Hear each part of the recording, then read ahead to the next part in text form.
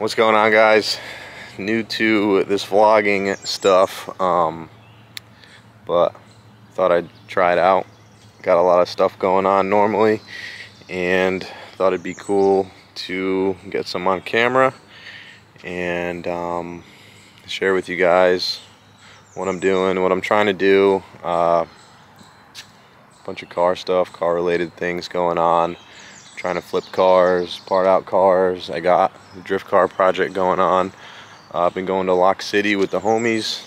Trying to get to every event, getting out there, getting some seat time. I got the girlfriend's car, her Miata. We're working on that every now and then. So I thought I would start filming and sharing some content and show you guys what we got going on. So I'll give a quick rundown of the cars that we got. So here is the 89 S13 hatch. This is the main drift car. Got single cam turbo setup, running on a Mega Squirt ECU. Pretty basic, running 16 pounds of boost right now on pump gas. Kind of scary, so I do have this flex fuel sensor for it, GM brand, GM style Continental brand. So it has these fittings that go on each side. You run it to the return line, and then it's got the pigtail here. Run it to the Mega Squirt, and then you can pick up the ethanol content through that. We'll probably do that in a later video, installing that, getting that set up, testing it out. I did actually recently get the D-Works 800cc injectors, which are E85 compatible. So we'll do that in a later video. But yeah, I just wanted to show you the setup here, what's going on. It's a good car, gets the job done. We just went to Lock City this Saturday. I'll throw up some clips here.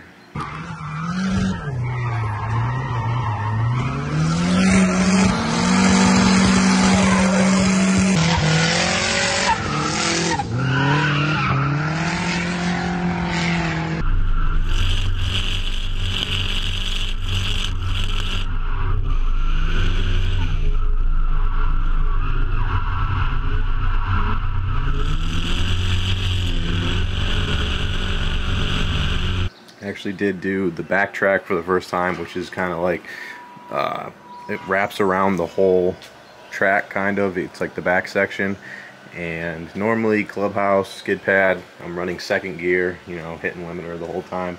But on the back section you got to run third gear because it's faster, and never done that before, and it was wild, but it was a great time once I got the hang of it.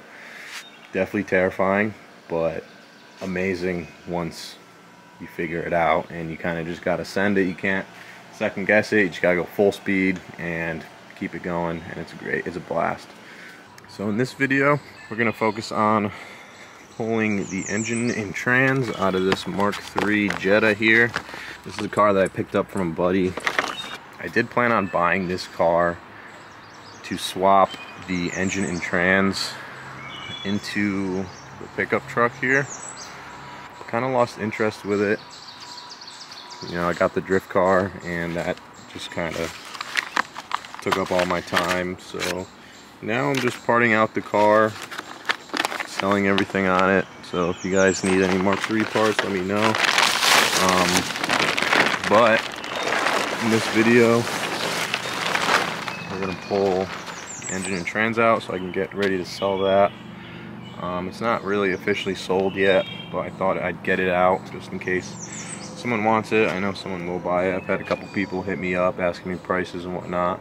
So I figured we'll get it ready, get it out of the car and into the garage. So then also I don't have to keep putting this tarp on and off. I just leave the tarp off once the engine's out, pull the battery out and whatnot, the harness and everything, and then yeah, be ready to sell.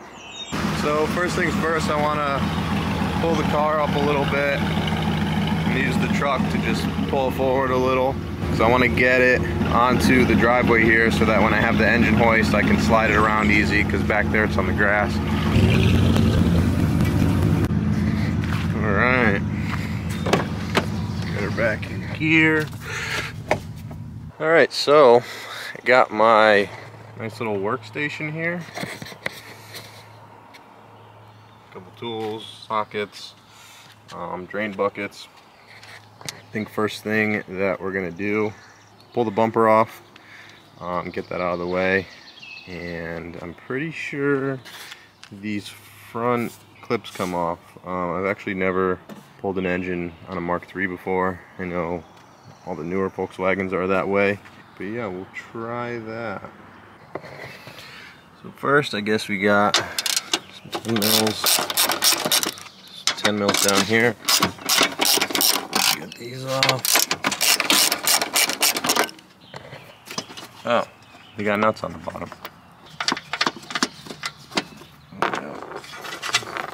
There's the nut for that right there. Alright, so I got the bumper off. So it's these three up top, the bolts with the nuts that I showed you before, and then there's 4 more of the same ones on the bottom. There's 1, 2, 3, 4, 5 of those. And then there was 2 Phillips screws down here holding the fender liner to each side. And then after you get all those out, it just slides right out of these brackets here. And then you gotta unplug the lights, obviously. Fog lights and the side markers there. And then it slides right out just like that. So we got the bumper off now. And yeah, it does look like this whole front core comes off. So I'm gonna keep going. I'm gonna keep taking bolts out and see what happens. Got some buckets to drain the fluids in, and yeah, we'll yank her out in no time. All right, so yeah, I got the front core off. So there was those 2 bolts here on each side. Pop those out, and then there was the harness. This wire harness kind of ran through the top of it. It had a bunch of plastic clips, so you just pop those out. So get that harness free from it. And then 2 bolts here, and popped off the hood latch to get the cable out, and then ran the cable through the hole there, pulled the cable out, and then 2 bolts there, 2 bolts here, and yeah, it just popped off. And yeah, now gotta get the radiator and the AC condenser off, and we'll have all that room just to pull this engine and trans just kind of straight out. Alright, well, it's 11 o'clock, 11:20. I'm hungry, so I'm gonna go to Subway. I'll take you guys in the good old missile here. Take it for a little rip.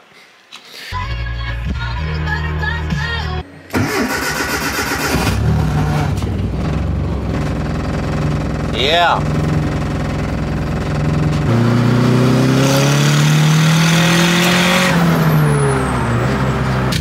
Bag acquired. If you guys can hear me over the squeaking, got some chips too in the drink. Alright, let's go back and get this engine out of this dang Jetta. Alright, we're back. Got some Subway. We're full. You guys got to ride in the death trap. Let's get back to it. Let's start pulling some more bolts out. Try to get this engine out. I am not sure what I'm doing with these. Never pulled one of these, but figuring it out. 1 bolt at a time, you know, keep going till the thing comes out, and then you're like, ah, all done. Yeah, so this is where we're left off.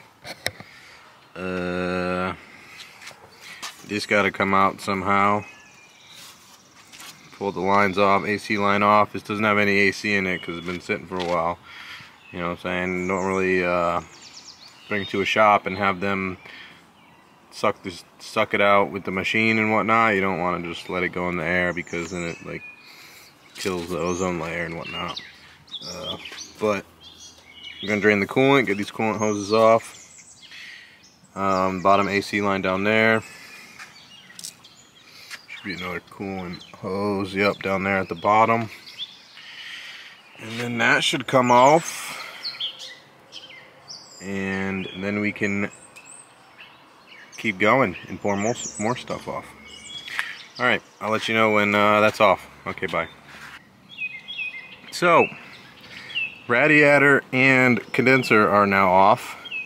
The condenser, I couldn't get this part out of the condenser that goes this way, so it broke.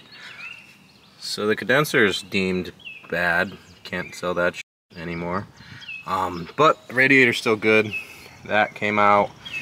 Drained the coolant from the bottom hose here into the bucket there. Pop the top one off, and then there's two 10 mils on each side of the radiator, and that thing pops right off. And yeah, so that's out of the way now. Now what? I guess I just start pulling stuff off that looks like it is in the way for engine and trans to come out. So I'm gonna keep pulling stuff out, and I will keep you guys updated. Okay, so another update here. What did I do?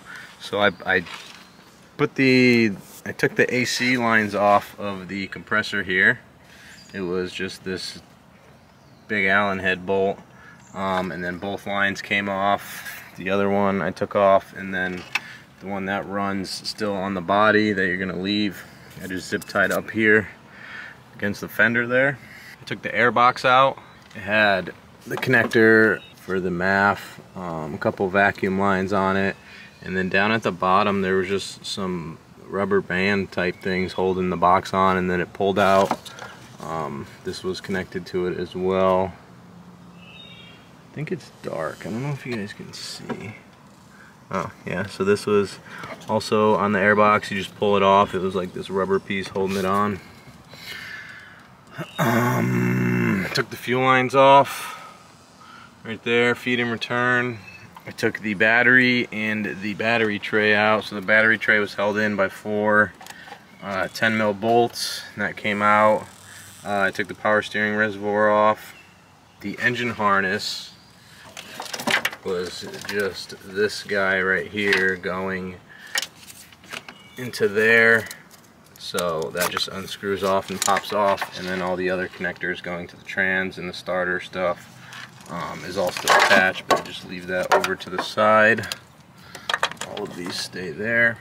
Yeah, that is what I've done so far. So now I'm going to take more stuff off. Get the shifter cable, coolant line going to the bottle, this coolant line here, some vacuum stuff, heater core lines. Yeah, and then we move to the fun parts of pulling the axles and probably cutting the exhaust off. Yes, so that's where I've left off, and I will keep going, and I'll let you know when I've done more. So quick update here. I was taking off the clutch cable. This part was a bit tricky. So normally there's like this tool that sits up here, and so you have to hold the cable, and then you pull this piece up, and this piece moves up that way, and then that tool hooks into these two side pieces right here, hooks into there, and then holds this piece up so that you have a bunch of cable. So then you can slide the bottom, you slide this piece off of the ball seat on the bottom of the cable, and the cable will come out.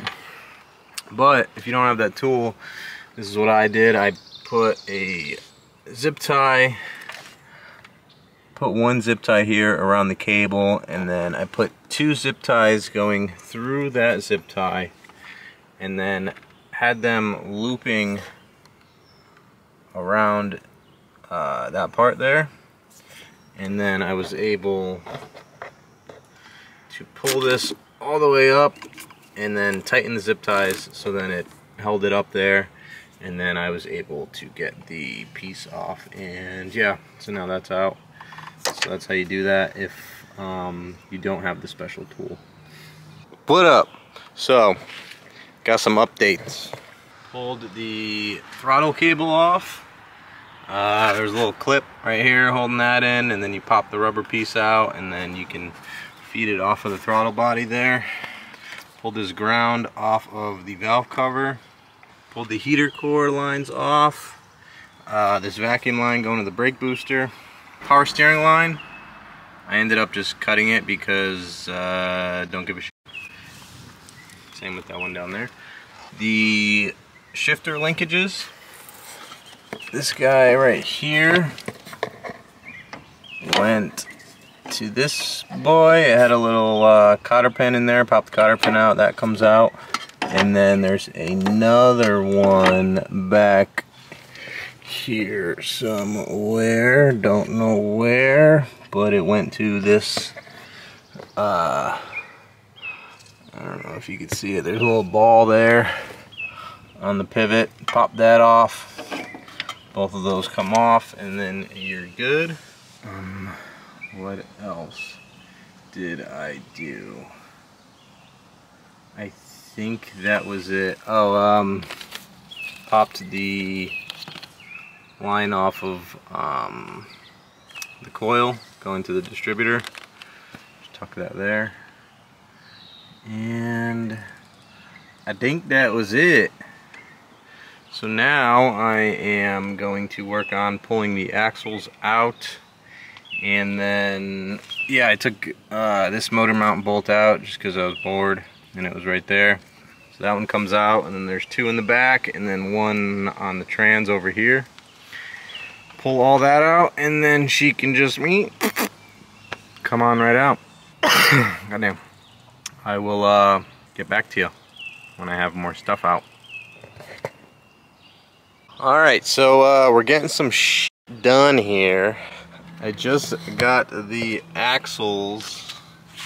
I got that one out, the driver's side, but the passenger side, the bolts on the bottom of the control arm are just spinning, and it has the piece that sits on top, the little triangle piece with the welded pieces, and they're just spinning, and yeah, I'm not gonna fuck with that. So the axle's unbolted from the trans, so I'm thinking I could just pull it out and then the axle will fall down and stay there.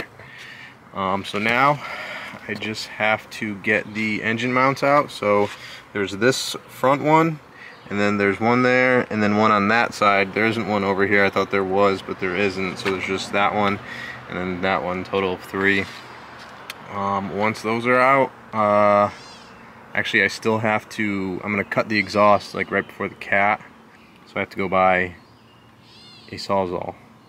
But when I do that, cut it, she'll be ready to Yankee Doodle. So I'm gonna go buy a Sawzall, so I'll be right back. So I just got the bag from the Home D. Home D got the bag, so we better go back to the house. We got the final piece to the final piece to the puzzle, and now we can cut the exhaust off and pull this engine out once and for all. Okay, I'll see you when I cut it. Well, last blade. Oh my god, dude! What the? So we're making some progress. We're making some progress. I got the exhaust cut off. I took the engine mount bolts out, 2 in the back. I had the one in the front already out. So now we got the heavy duty engine hoist set up with the heavy duty strap, and yeah, we're just gonna crank her out and see what happens. Real quick, the sun is in my face. No, the shadow's in my face. So real quick before I pull this out, I did remove the bar coming across here that has the front engine mount on it. It's also the radiator support. There's 2 bolts up here, this bolt here, and then another one further back, same on the other side, 2 bolts, and then that whole front bar comes out. I figured that'd give me more room just to pull the engine in transit straight out. So let me set it up and we'll give it a go.